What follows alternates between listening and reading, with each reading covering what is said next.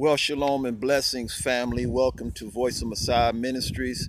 Just wanted to greet you all in the mighty name of Messiah, Yeshua, out here in the state of Canada, vacationing, but led of the Most High to share with you something that was on my heart from the scriptures. I was reading in a passage a few days ago, and it got my attention with regard to Messiah and his challenge to those who regard themselves as being a part of his family.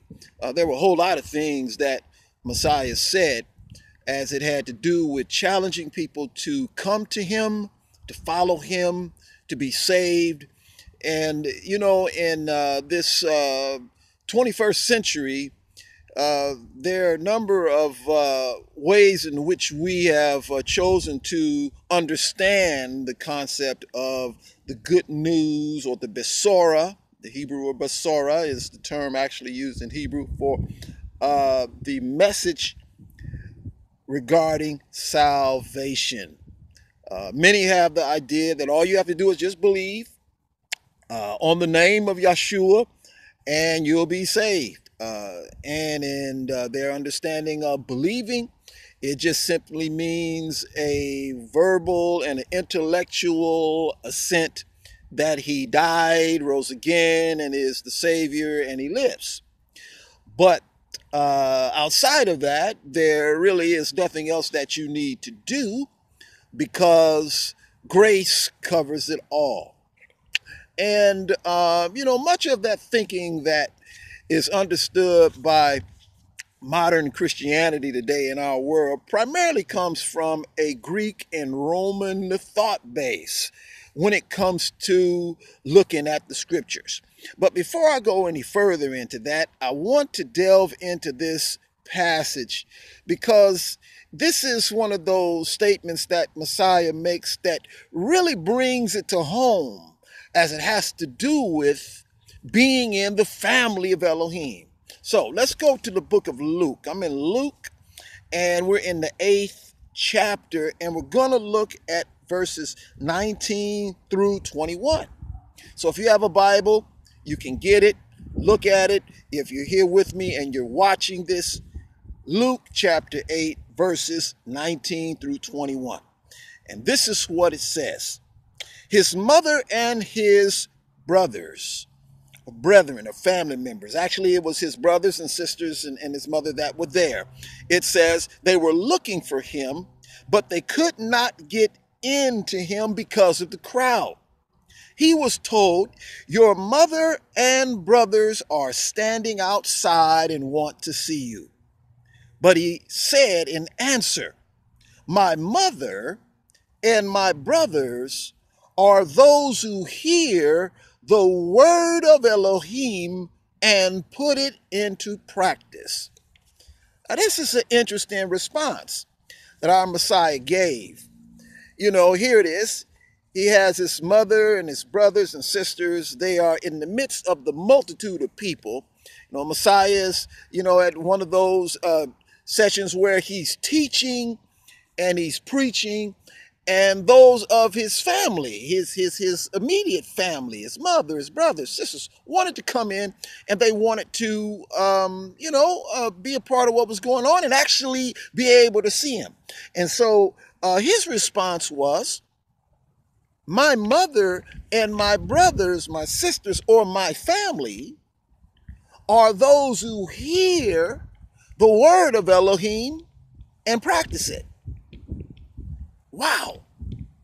This is a very powerful statement, because what we find here is that being in the family, or considered as being part of the family of Messiah, requires not just simple belief, not just hearing the scriptures and saying, "Yeah, I believe it's true," or "Yeah, I believe it's correct," but as Messiah, the incarnate Elohim in the flesh that came to us here on earth, he said that those who are part of my family are those who not only hear the word of Elohim, but also practice it.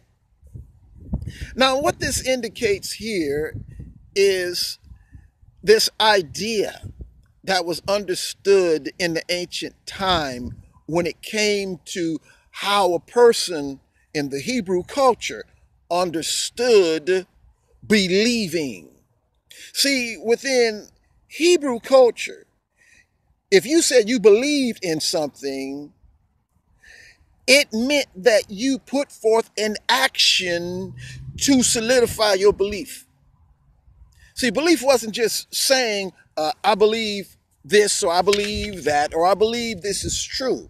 When you declare that you have a faith, a belief in something, what it indicated is that it was something that was going to now change your life radically. If you believed in something, it had an effect upon everything that had to do with your life. So you couldn't separate faith or belief from action. That's why Yaakov, or James commonly called in the book of James, his name is Yaakov. But James, he said that faith without works is dead. And see, those who lived in the first century understood that faith was always associated with some type of action. And so a person who said they believed that Yeshua was the Messiah, what that meant was that they were going to now modify, adjust their whole life now to the teaching and to the way of the Messiah. It wasn't just a verbal declaration. It wasn't just some mental agreement that I believe that he is the one that the Father has sent. But it meant that now you were going to be affected radically, and there would be things that you were going to do and change so that your life would be accommodated to all that the Messiah had to say and bring forth. Now, what's interesting here, and I notice, seeing that Messiah made this statement back in the first century, and when he talked about those who heard the word of Elohim and practiced the word of Elohim, Yeshua wasn't just talking about some of the commandments that people were to follow and eliminating other commandments. Because in this modern Christian age, what we have is a belief system that says that there are some commandments that are given only for quote unquote the Jews, and then there are a certain set of commandments that are given for the rest of the human race.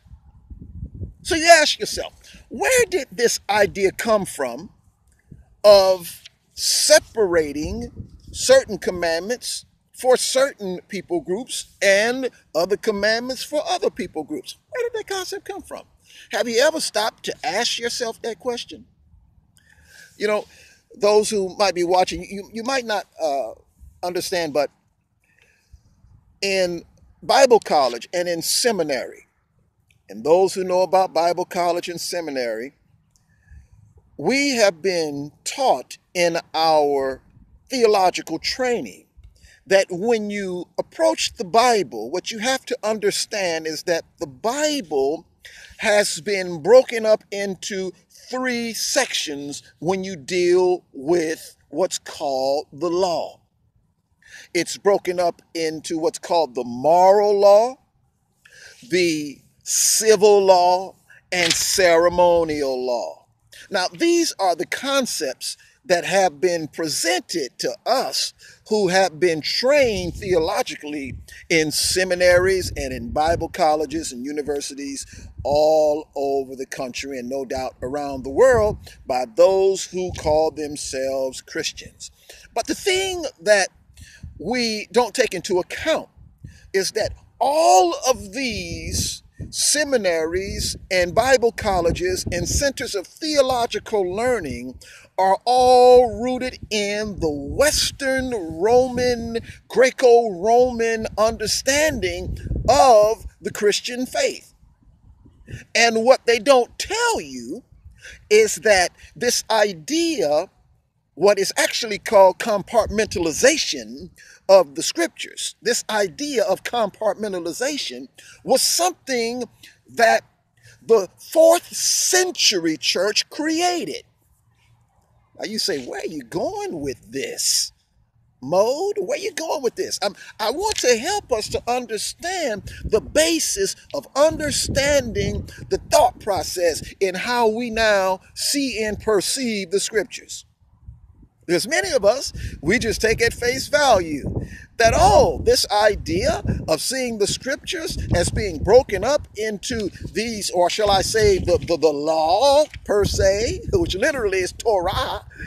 But if we see the Torah, the commandments, as being broken up into 3 compartments, then what we have now is a section that can only be applied to non-Hebrews, and then there's a section that is applied only to Hebrews. And now we can now teach and preach that certain commandments in the scriptures are not for the quote-unquote Gentiles. This whole concept was developed by the 4th century church, aka the Roman Catholic Church. I like to call it the Greco-Roman Western system of the church. But they were the ones who came up with this concept that the law and the commandments are to be divided up into 3 compartments: moral law, civil law, ceremonial law. The moral law applies to all human beings. The civil law applies to the lifestyle within the nation of Israel. And the ceremonial law applies to the temple service that the Levites performed. And since there's no more temple, there's no more ceremonial law. And since there's no more quote-unquote established nation of Israel, there's no more civil law. But now we have the moral law. And by the way, the Sabbath is not a part of that moral law. So, one day I asked myself the question, some years ago, asked myself the question, did Messiah and the apostles view the scriptures the way I was trained in seminary? I had to ask myself that question. And what I discovered was absolutely not.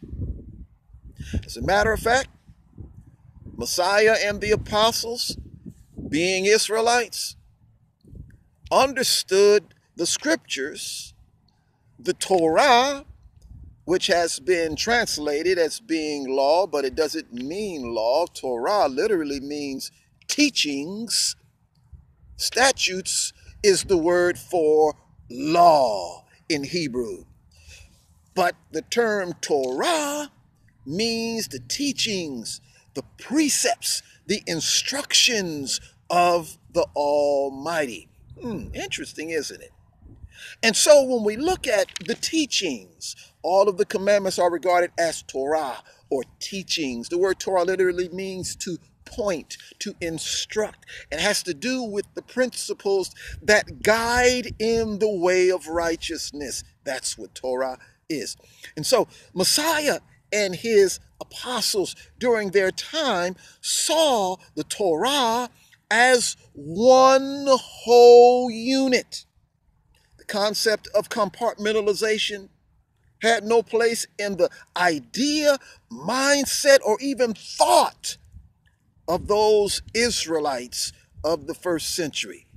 That idea didn't come about until another roughly 200 to 300, 400 years later downstream, when they began to break away from the original Hebraic roots and foundations of the Messianic Israelite faith.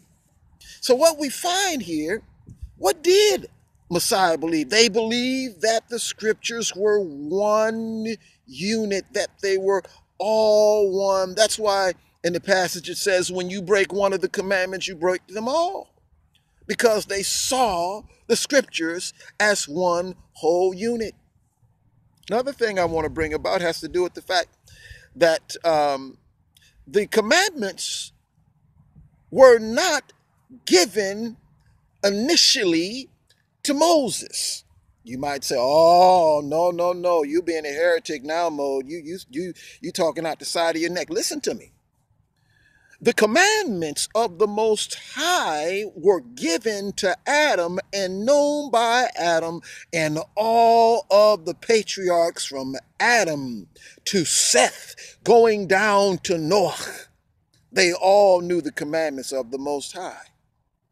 You say, well, I don't find anything saying that they were keeping the Sabbath before it was given to Moses. Well, one of the things that I want you to know is that if you have the guts enough to go and read some of the other books that were not compiled in the canon that we have, because the canon of scriptures that we have was composed by the 4th century Greco-Roman church that just picked and choose which ones they wanted. But the 1st century believers used the book of Enoch. They also had a book called the book of Yashar, which is noted in Joshua, and also one of the other books notes the book of Yashar that was used and available. Matter of fact, one of the Eastern, or shall I say, Orthodox churches, the Orthodox Church in Ethiopia, in their canon of scripture, they have all of the books that were used by the 1st century believers, and they did not remove any of those books. But the Western branch of the church removed certain books because they were, in all actuality, some of those books were actually incriminating because of the prophecies that were noted about the Roman church system and their meshing of paganism that they had brought into the faith. But going back to the actual scriptures that were used by the 1st century believers, they had the book of Enoch, they had the book of Yashar, and in those books it records information about the Sabbath and information about other commandments that were being kept. Well, you can go and look in the book of Bereshit, Genesis, if you want to find out something about clean and unclean. Noah already knew about the distinction between clean and unclean animals, because it tells us that when he got off of the ark, it says that he prepared a sacrifice for Yahweh, the Most High, of all clean animals. And he was told by the Almighty that when you bring the animals into the boat, he said, you bring only a pair, male and female, of the unclean animals, but you bring 7 pairs of the clean animals on the ark. Now, that right there is an evidence that they knew the difference between the clean and the unclean. See, they already had the commandments. They knew the commandments of the Most High, but as a result of their falling away and worshiping the angels that came down and cohabitated with the women and produced giants, they had developed an idolatrous system of worship that carried over after the flood in the days of Nimrod. Well, he brought that system back to emergence and began teaching and practicing the pagan idolatrous system. And they forgot the commands and teachings of the Almighty, the Most High, Yahuwah, Eloheinu, our Elohim.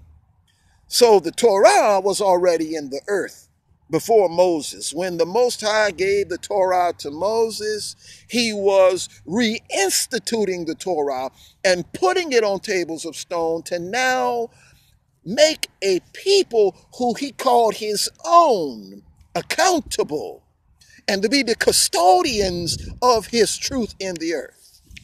But the Torah itself had already been given. So I said all of that to say this.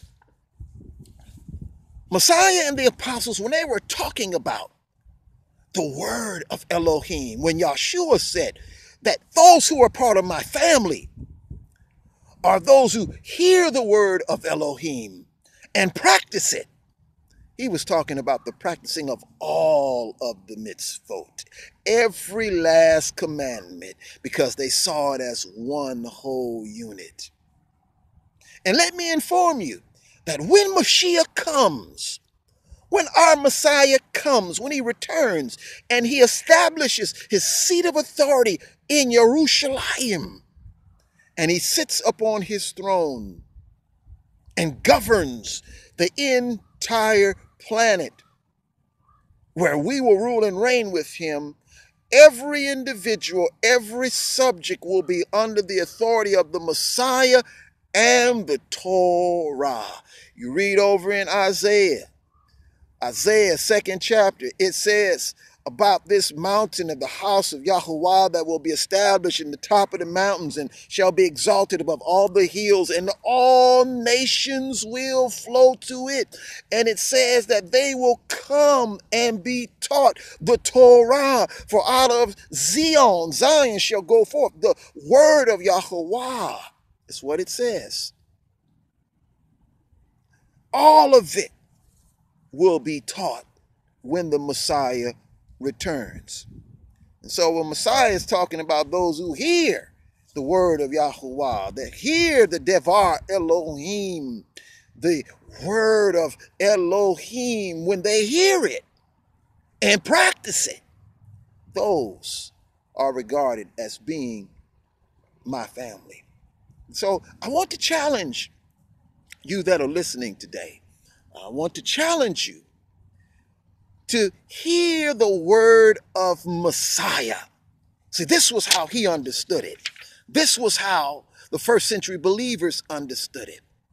And those of you who are right there on the fence of deciding whether you're going to give your life to Messiah, understand this, that he loves you with everything. But his challenge is a strong challenge.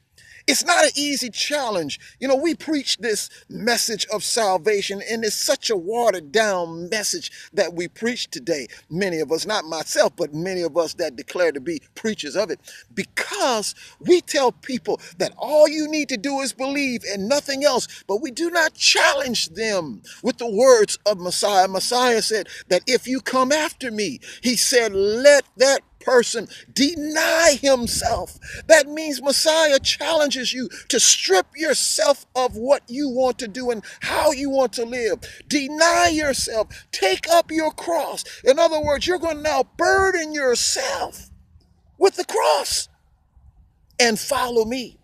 Messiah said that whosoever shall save his life shall lose it. In other words, it's not about you anymore. He challenges you to give up everything about what you want to do and to follow him. He says you've got to sell out and follow him. Messiah made the statement and he said, unless you repent. Now, I don't know if any of you really know what the word repent means, because Yahshua was not speaking Greek when he was walking the earth. He was speaking the Aramaic form of Hebrew when he walked the earth. And he used a word called teshuvah. Teshuvah is not something that you do with your mind. You know, we looked at the Greek word for repentance, and I remember when I was, studying and looking at the Greek words and, thinking, oh, if I could just know the Greek words, I can teach the scriptures right. Didn't know that the Greek was actually preserving Hebrew concepts. But the word in Greek that's translated repentance doesn't do justice to the actual word that Messiah stated when he walked the earth, where he said that you need to do teshuvah.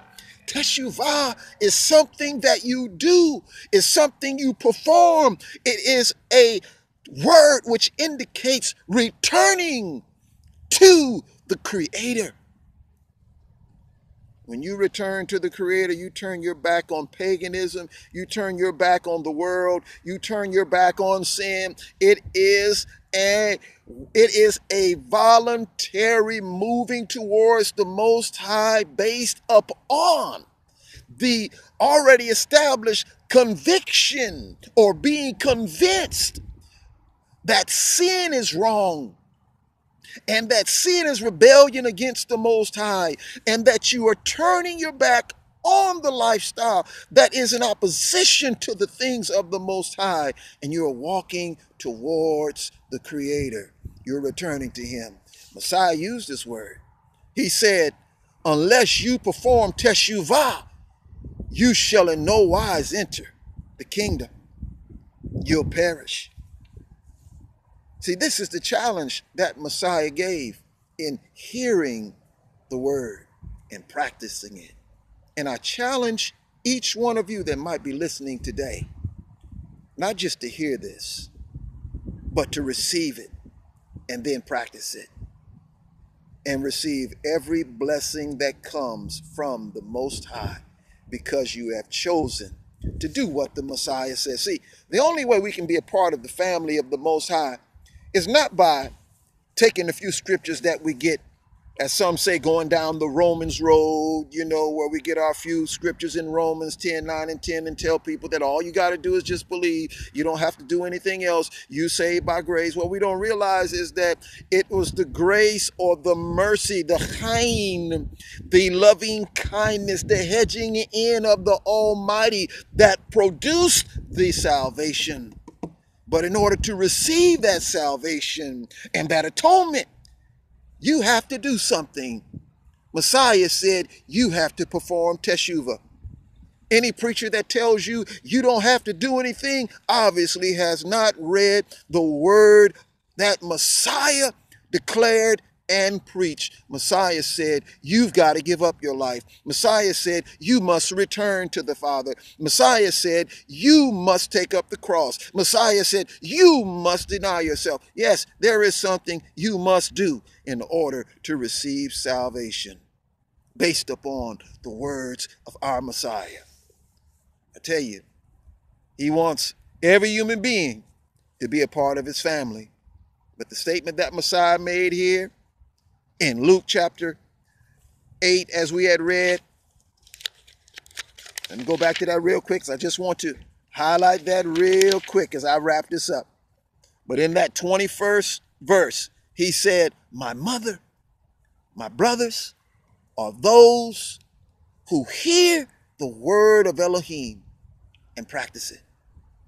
Hearing the word of Elohim produces faith, and faith moves you to action. And when you come into Messiah and receive the salvation, it doesn't stop there, because salvation brings us into the covenant relationship, binding us to the Father, that we might live before Him in obedience. You want to be a part of the family? Do what the Messiah said here in this verse, and He will bless your life tremendously. We love each and every one of you, and thank you for listening to us and hearing us today on Voice of Messiah Ministries. Be blessed. Shalom, shalom to each and every one of you.